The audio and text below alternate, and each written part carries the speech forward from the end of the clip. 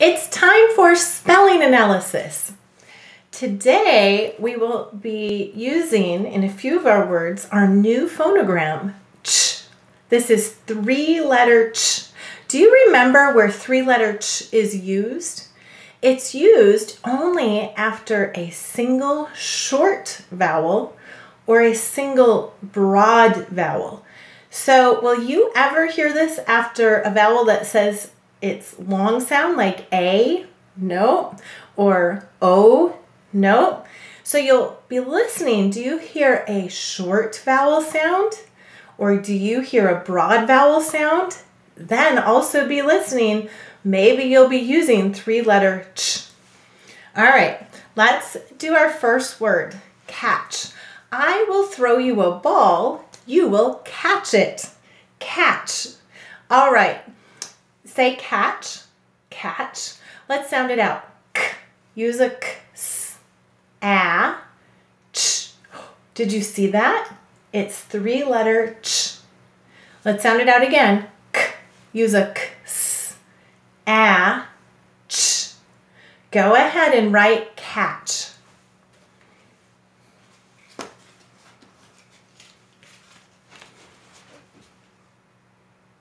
And now help me to write it. K, a, ch. Look at that.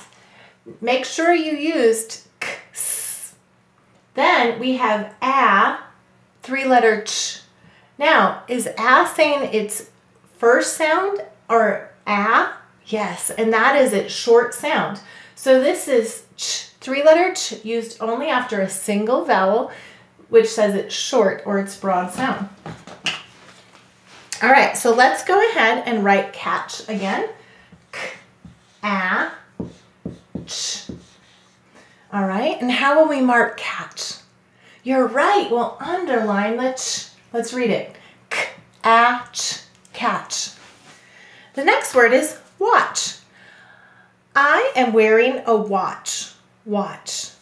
Go ahead and say watch, watch. Let's sound it out. W, a, use an a, ch. Do you see that? It's the ch, the three-letter ch sound. Go ahead and write watch.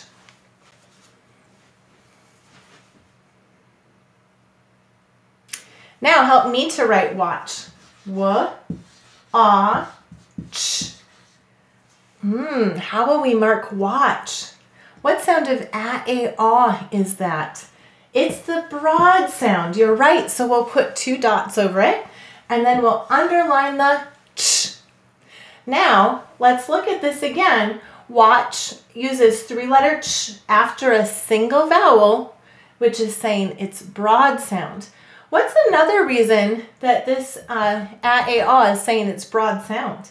You're right. It's after a W. Watch. Watch. The next word is hill. I would like to go sledding on that big hill. Hill. Go ahead and say hill. Let's sound it out. I-o-o. Did you hear that? Let's do it one more time. I-o-o. Good job. Let's go ahead and write it. Now help me to write it. I-o-o. Excellent. Let's sound it out. I-o-o. Hill. What's the rule? We often double F, L, or S after a single vowel at the end of the base word. The next word is glass. The window is made out of glass. Glass. Go ahead and say glass. Glass. Let's sound it out. G-o-a-s. Glass.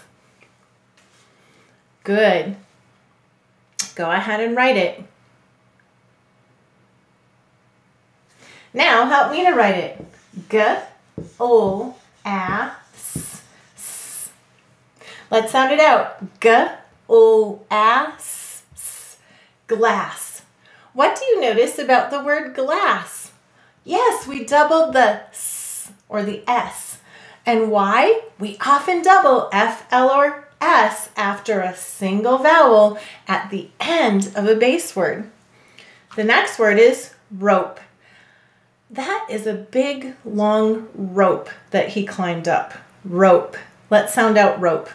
Rope. Or say rope. Rope. Now let's sound it out. R-O-P.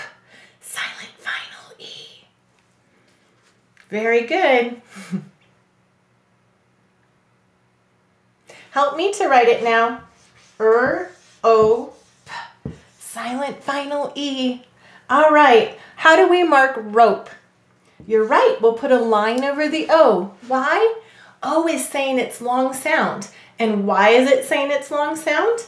That's right, because we have a silent final E. The vowel says its long sound because of the E. Let's sound it out. R-O-P. Rope. What would it say without the E? R-op. Rop. I don't know what a rop is. Do you? Me either. So we add the E back and it becomes R-O-P. Rope. Great work today. Combining the science of reading with the joy of learning. Learn more at foundations.logicoфenglish.com.